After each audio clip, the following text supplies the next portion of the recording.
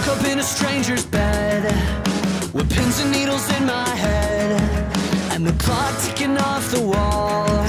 Oh yeah, oh yeah, I don't even know myself. My name is Daniel Nickleski. I'm the production manager and monitor engineer for All Time Low and also the owner of Soundworks Productions, who is providing the audio for this tour we are on. So the setup I have here is a Pro 2C. I was explaining a little earlier, I love this desk because it's nice and lightweight. We can throw it up on top of the rack with one guy. I don't have to bother stagehands all day. They can stay with lighting and set design every day. I can do my own thing and kind of wire the stage myself. So we got the Pro 2C up here feeding into my DL251 down here, feeding right out to in-ears. Ben's on full in-ear rig. We don't have any wedges on stage. I do stereo side fills. Mainly guest artists come on. I have that as some support for them, and our bass player likes a little low end on stage. Snake systems right below that. Very simple rig. Patch, power, everything. In-ears are right inside this one rack. So yeah, we got 2 racks up on stage handling all of audio for front of house and monitors. Signal-wise, they're connected. There is an analog splitter between the two. Now that they have the new box, the DL231, I want to switch to that for the next tour. So we could do a total digital split, no analog patch needed besides what's happening on stage.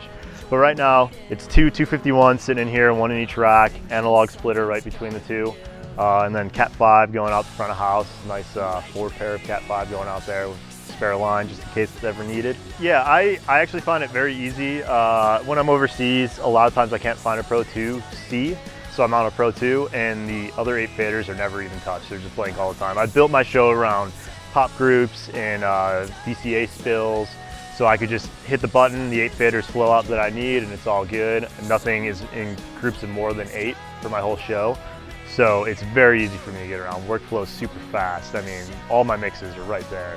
Anything I need channel-wise is right here. I never have an issue getting anywhere. There's no depth into the console really. It's all right on the first layer pretty much after you hit a button.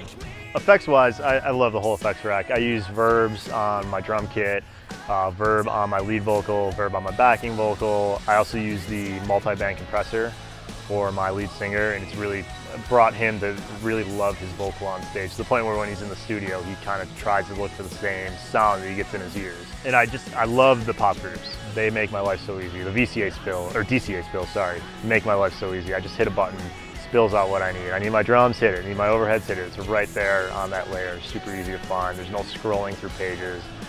That's really just been a blessing in monitor world for me to have that.